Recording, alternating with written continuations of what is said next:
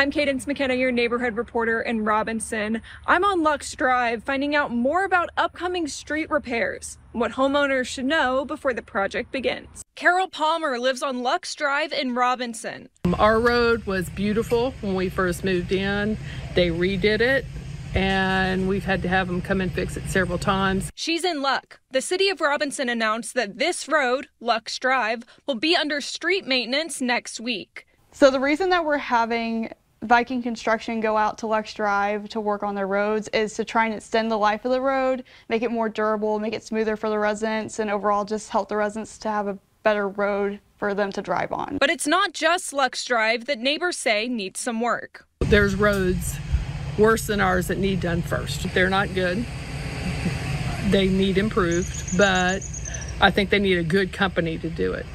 So the streets around here, I mean, they're pretty bumpy. While Lux Drive is the city's main concern when it comes to road projects, here's what you need to know if you live or drive down Lux Drive. The city is asking residents to make sure all vehicles, trailers, and sports equipment are out of the street while the roads are being worked on. Homeowners should be extra cautious when driving on Lux Drive next week, and keep this in mind. Making sure that the pavement doesn't get messed up, so making sure there's no abrupt stops, no abrupt turning, just no acceleration that's going to cause anything to happen to the road. The city says trash pickup shouldn't be impacted unless it rains. Then they will coordinate a time to get trash with Waste Management. It's not the worst road in Robinson, but it's not up to what it used to be. The city tells me they expect street maintenance will start next Tuesday and end on Thursday.